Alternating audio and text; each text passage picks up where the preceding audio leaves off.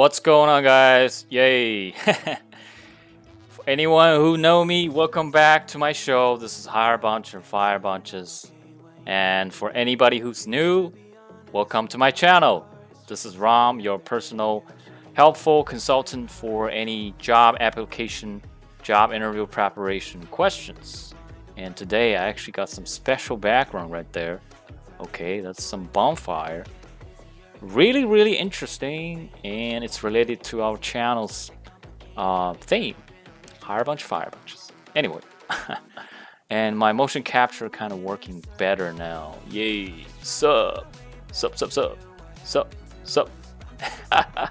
Anyway, let's get back to what we're supposed to do. So today I have a really, I would say, interesting show, because it's the main subject for this show is basically once per year, right? That's the one and the only Nobel Prize 2022. And I have picked up 2 interviews. One was done by the committee member, the professor, and the also professor, but she's the winner of one of the prizes, right? And let's see what we can learn from those giants, great people, winners. Okay, that's the point. We always learn from the winners, and we don't worry about what the losers is talking about you. We are winner, we have the winner mindset. That's what we need. And before all that, make sure you guys, hey, anyone who's watching this video that is not on YouTube, make sure you guys check my, hey, this one. Check this logo, okay? Check this logo, check the names on YouTube. Hire Bunch, Fire Bunches. That's my YouTube channel. Make sure you guys go to YouTube, check my other videos, and subscribe if you like it. You can subscribe if you don't like it. Make sure you comment what you don't like. Okay? Hire Bunch or Fire Bunches. So we're gonna have the first interview. What's he talking about? Let's see. Oh my gosh, that's the quantum mechanics. What the hell this is? Quantum mechanics. I guess some of you doesn't even know either one, but that's okay. Because this wonderful person gonna talk about what the quantum mechanic is in a very specific way, and that's what we going to learn about, right? That's the point of this video. And let's check it out. All right, here we go. So first of all, this is main interviewees.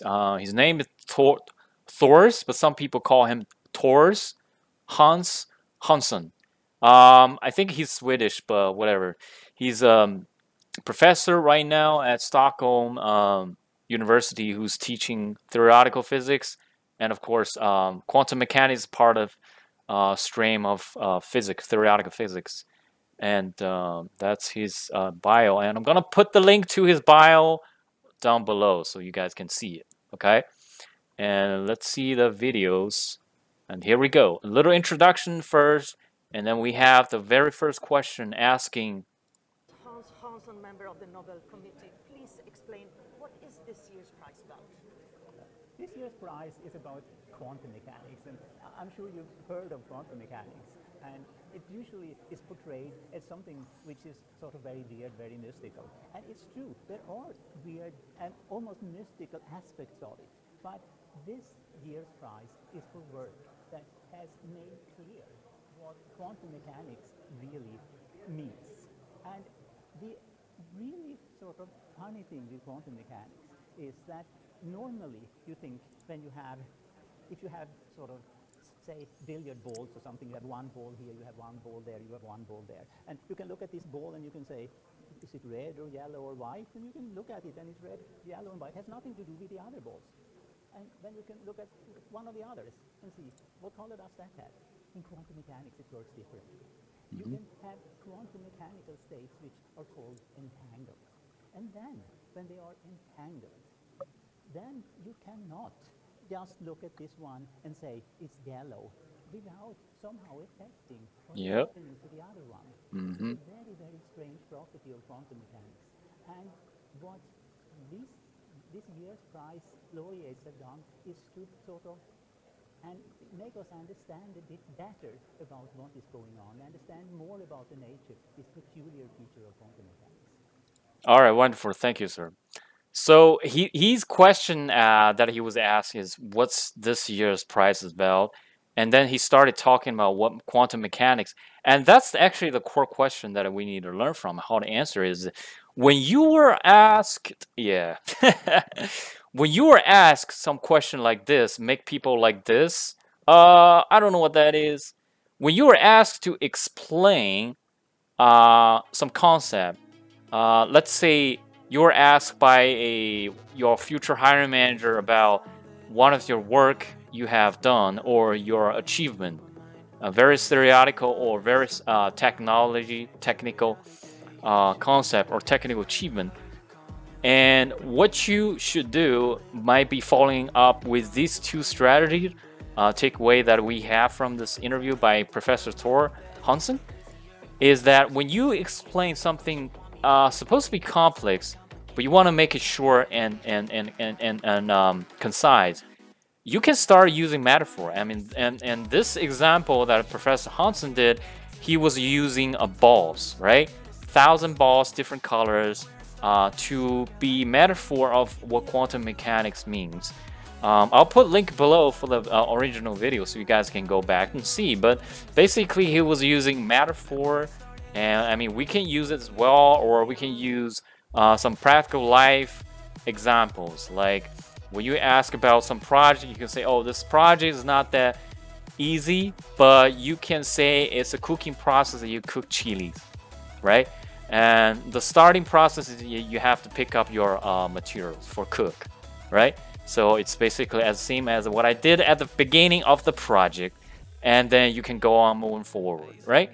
So that's pretty much how the strategy that Professor Hansson used to explain what the quantum mechanics is, and it will be similar for you guys when you're asked such a very opportunity to explain somebody who is not familiar with the subject, but you have to do it, right?